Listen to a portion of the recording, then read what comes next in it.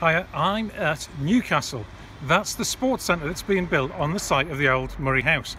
Behind me, you can see St James's Park.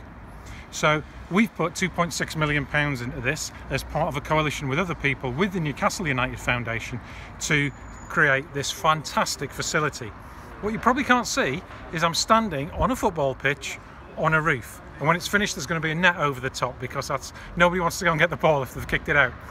But not only that, this place, we're going to be funding outreach work to help kids who've perhaps not had the best experience of education to get skills in science, technology, engineering, maths, get on a career ladder and help them find employment. It's a brilliant project all round.